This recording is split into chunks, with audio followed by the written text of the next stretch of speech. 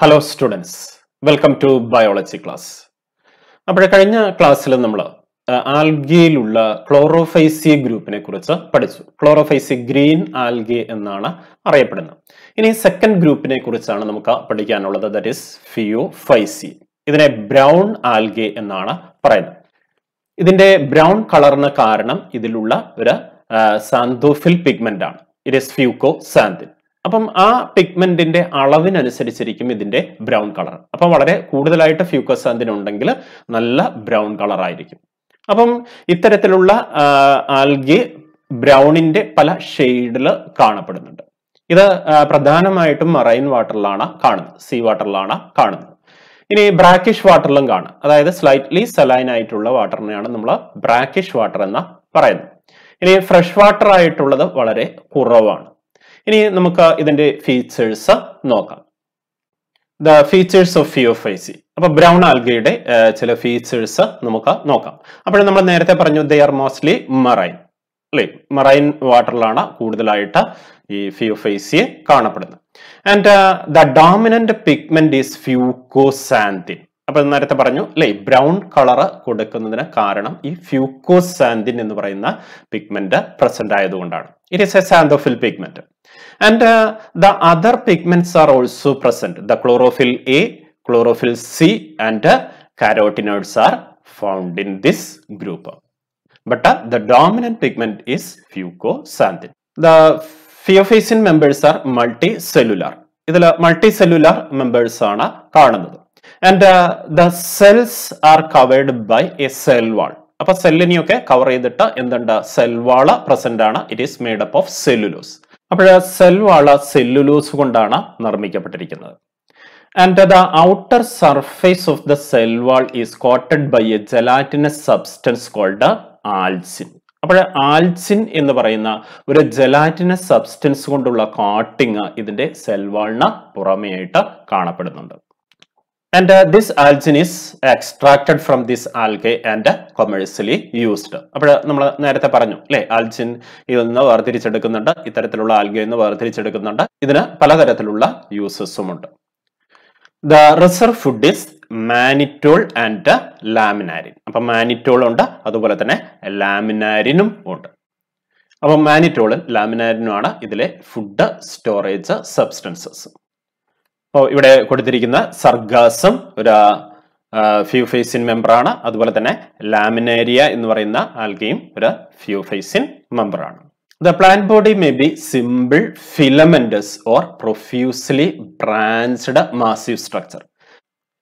അപ്പോൾ എക്ടോകാർപ്പസ് എന്ന് പറയുന്ന ബ്രൗൺ ആൽഗെ കാണുന്നത് ഒരു ഫിലമെന്റസ് ആയിട്ടുള്ള ബ്രാഞ്ചഡ് ആയിട്ടുള്ള ഒരു പ്ലാന്റ് ബോഡിയാണ്.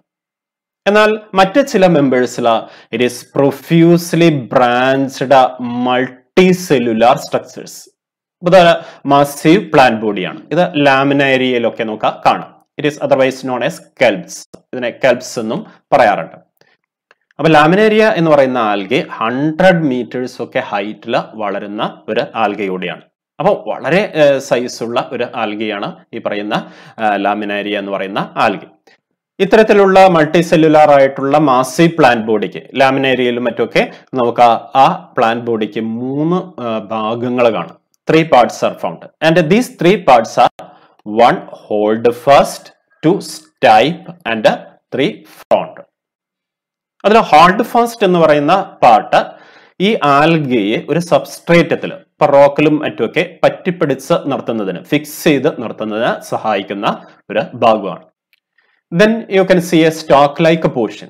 ഒരു സ്റ്റോക്ക് പോലെയുള്ള ഒരു ഭാഗം കാണാം. It is called സ്റ്റൈപ്പ്. And another flat leaf like structure is found. And this leaf like structure that is called front. ഇതിനെയാണ് ഫ്രോണ്ട് എന്ന് പറയുന്നത്. ഇങ്ങനെ 3 ഭാഗങ്ങൾ നമുക്ക് ഇത്തരത്തിലുള്ള മൾട്ടി സെല്ലുലാർ ആയിട്ടുള്ള ലാമിനേരിയ പോലുള്ള ആൽഗയിൽ കാണാം.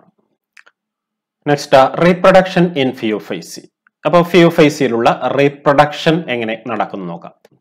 3 ടൈപ്പ് റീപ്രൊഡക്ഷനും ഈ ആൽഗയിൽ നമുക്ക് കാണാം. 1 that is vegetative reproduction, 2 asexual reproduction and 3 sexual reproduction. ഇങ്ങനെ 3 ടൈപ്പ് റീപ്രൊഡക്ഷനും നമുക്ക് ഫിയോഫൈസിയൻ മെമ്പേഴ്സിലും കാണാം. അപ്പോൾ വെജിറ്റേറ്റീവ് റീപ്രൊഡക്ഷൻ നമ്മൾ നേരത്തെ പറഞ്ഞതുപോലെ തന്നെ it is usually by fragmentation. അപ്പോൾ ഫ്രാഗ്മെന്റേഷൻ വഴിയാണ് ഇതിൽ വെജിറ്റേറ്റീവ് റീപ്രൊഡക്ഷൻ നടക്കുന്നത്. Then asexual reproduction it is by സൂസ്പോഴ്സ്. അപ്പോൾ സൂസ്പോഴ്സ് പ്രൊഡ്യൂസ് ചെയ്തിട്ടാണ് ഇതിൽ അസെക്ഷൽ റീപ്രൊഡക്ഷൻ നടക്കുന്നത്. ഇത്തരത്തിലുള്ള സൂസ്പോഴ്സ് പിയർ ഷേപ്ഡ് ആണ്, അതുപോലെ തന്നെ ബൈഫ്ലാജലേറ്റ് ആണ്. സൂസ്പോറിന്റെ ഒരു ഡയഗ്രാം ഇവിടെ കൊടുത്തിട്ടുണ്ട്.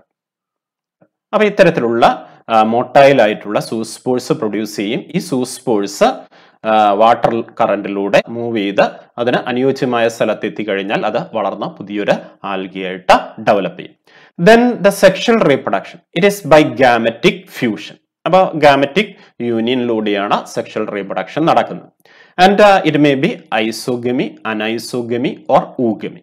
അപ്പൊ സിമിലർ ഗാമറ്റ്സിന്റെ ഫ്യൂഷൻ ആവാം, അല്ലെങ്കിൽ ഡിസിമിലർ ഗാമറ്റ്സിന്റെ ഫ്യൂഷൻ ആവാം, അല്ലെങ്കിൽ ഊഗാമസ് ആവാം. അപ്പൊ ഊഗാമസ് ടൈപ്പിൽ ഒരു ഊഗോണിയം എന്ന് പറയുന്ന ഒരു ഫീമെയിൽ റീപ്രൊഡക്റ്റീവ് സ്ട്രക്ചർ ഇത്തരത്തിലുള്ള ചില ആൽഗയിൽ പ്രൊഡ്യൂസ് ചെയ്യാറുണ്ട്.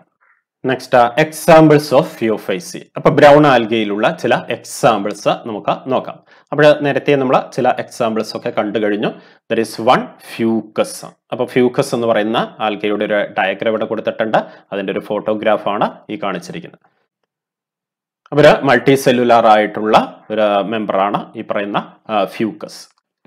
Another member is ഡിക്റ്റിയോട്ട. അതിന്റെ ഡയഗ്രാം കൊടുത്തിട്ടുണ്ട്, ഒരു ഫോട്ടോഗ്രാഫും ഇവിടെ കൊടുത്തിട്ടുണ്ട്.